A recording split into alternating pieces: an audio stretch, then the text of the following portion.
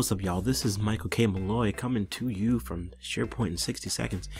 Here's a 60-second tip for all you developers out there who might be creating some test lists.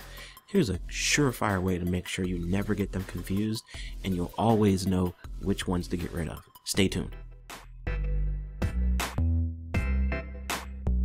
Okay, so if you're like me, you may create tons of test lists just to try things out, develop things, see how things are going to work.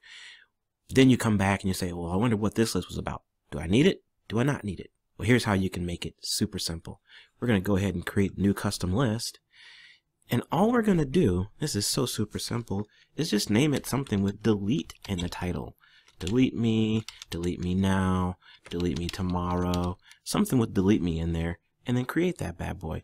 Now, yes, I left some spaces in there. I know we're not supposed to do that. I get it. But anyway, that's your SharePoint in 60 seconds tip. So there you go. Whenever you see a list with the title delete in it, you know that that's something that you were just trying something out on, and you can remove it without losing anything crucial.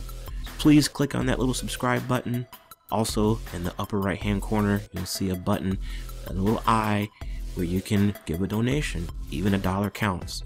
My goal is to use these tutorials as a supplement, a free supplement to any instructor-led training that I give in the future. So stay tuned. Take it easy, y'all. Happy SharePointing.